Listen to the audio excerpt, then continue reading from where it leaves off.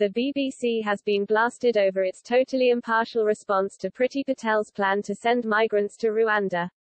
In a joint statement, the Home Secretary and Rwandan Foreign Minister Vincent Biruta have hit back at critics of the scheme, saying, "We are taking bold and innovative steps, and it's surprising that those institutions that criticize the plans fail to offer their own solutions."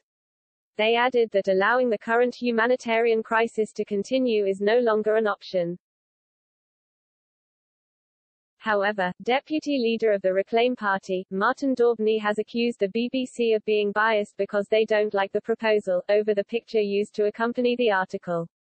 Mr. Daubney said, "Picture selection is key, and this picture of Priti Patel has specifically been selected by the totally impartial BBC because they don't like the government's Rwanda proposal.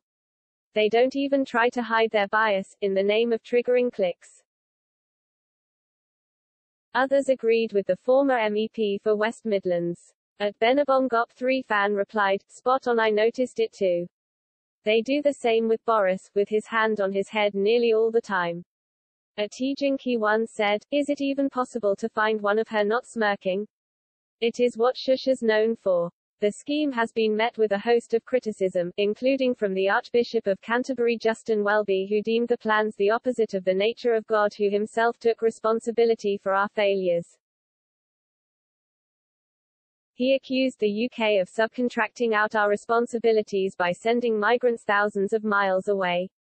Under the plans, Priti Patel has pledged to send migrants who arrive in the UK to Rwanda. The deal is expected to be finalized on Thursday for a trial scheme that would see those who come to the UK illegally